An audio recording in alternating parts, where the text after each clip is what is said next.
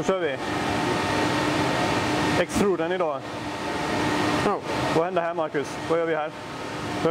Vi är nu i början av linjen då. Amen. Här man hänger upp trummor. Ja. Kablar från tidigare station då. Ja. Ja. Bra. Ska vi röra oss framåt? Vi rör oss framåt. Går du framför?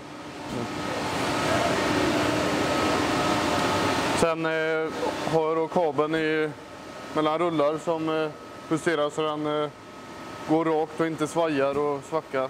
Ja, så de här rullarna håller still kabeln mer eller mindre. Vad sa du nu? De här vita rullarna håller kabeln still mer eller mindre. Ja, precis. Ja. Så att det inte svajar och den blir ojämn där borta. Den där blåa maskinen där uppe, vad gör den? Den här lådan? Det är talkmaskinen då, det är till denna. Okay. Talk har vi bara på vissa kablar som denna då, lorad. Egentligen bara så det blir lättare att skala kabeln. Okej, bra. Och så går du vidare och vad är det här då? Det här stora röda? Ja, det är extrudern här då. Det är här det sker så att säga. Jajamän. Häller i plast i tratten där borta och så värms det upp i en skruv som matar fram plasten. Ja.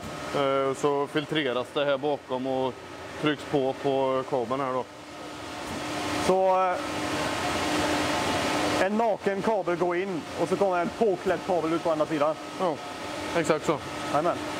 Och där borta har vi granulatet i en tratt då. Ja, det är olika plaster. Just nu är det vanlig PVC. Jajamän. Men det är halogenfritt och PE, olika saker vi kör. Och så kan man slänga i vilka granulat som helst med vilken färg som helst. Så du kan göra gula kablar, du kan göra vilka kabel som helst som man vill det. Ja, jajamän. exakt. Bra. Yes, så åker kabeln in i en... Den åker in i ett kar här då för att kylas ner så att den inte deformeras. Jajamän. Senare då. Ja. Den kylas ner. Bra. Och jag upplever en massa tråkiga pappersarbete, beställningar och... Ja, och skriva upp skarvar och spesa på produktionen och sådär.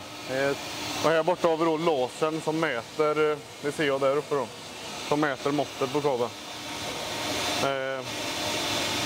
Kan jag starta kontroll där då, så att lasern sköter varvtalet på skruven egentligen, så att den håller måttet hela tiden. Och den lasern känner av när det är ett hål i PVC:n då, så att säga? Nej, den känner inte av det, utan det är längre fram. Ja, okay, den mäter egentligen bara måttet. Ja, okej. Okay. Eller är det ett stort hål så ändras ju måttet. Så på så sätt ser den... Ja, okej. Okay. Ja. Yes, så rullar vi vidare. Och här i kapstan då, det är det som driver kabeln framåt så att säga. Ja, jag sitter själva motorn, ja. Yes. Och beroende på vilka kablar vi har så går den olika fort eller långsamt. Ja, detta är ju en av de långsammaste jag kör just nu, så nu går det väldigt långsamt. Yes. Men det är den jag styr hastighet med. Ja, det är bra. Och här har vi då den omtalade... Ja, sparktestaren är den som känner av om det är hål i kabeln då. Och då stannar hela linjen då? Nej, det larmar egentligen bara. Och då får du springa upp och... Då får jag springa och tejpa. Precis. Eller stanna om det är något stort fel som har skett. Amen. Bra. Och så går du upp hit. Ja, magasin också för att dämpa... Vad heter det? Ja, jag vet vad du menar. För att dämpa själva hastigheten eller... Ja, så att det inte blir ryck... Inte ryck och inte dra för mycket i den. Precis. Som en stor stötdämpare egentligen. Ja. För kabeln. Plus att den ger en tid att kunna byta trumma där nere i farten. Ja, just det. Så jag slipper stanna linjen. Yes. Det är bra.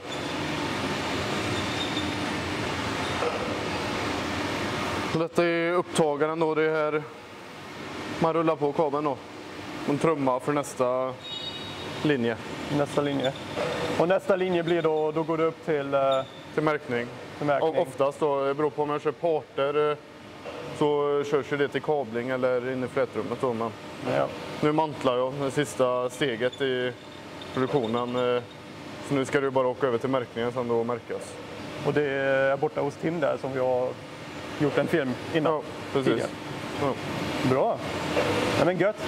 Så det är det du gör? Det är det jag gör. Så simpelt är det. Dag in, dag ut. Bra. Gött. Tack så mycket. Ja.